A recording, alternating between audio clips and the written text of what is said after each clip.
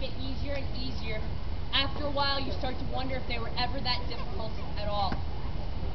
Ladies and gentlemen, not this next trick. This next trick is extremely difficult. It defies the laws of physics themselves, and even I am astounded every time it actually works.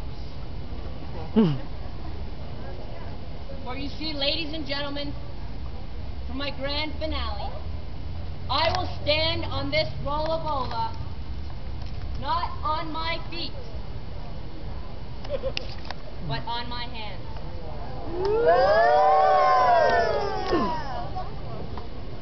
For the rest of you, I'll give you a moment to let that sink in. This trick has no lie taken 10 years to learn.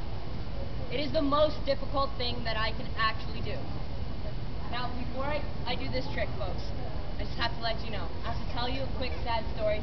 Up until a week ago, I was doing this show 4 times a day at Six Flags Elitch Gardens.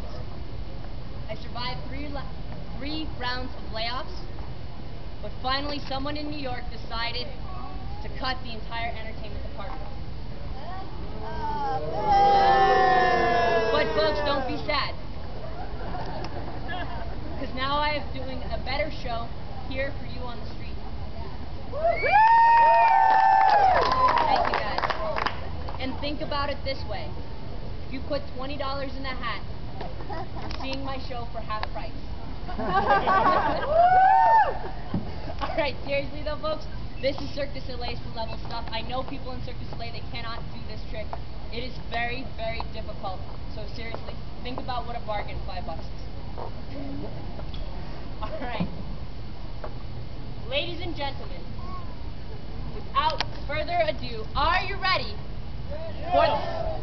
for the legendary handstand on the rollabola? Alright folks, help me out a little bit.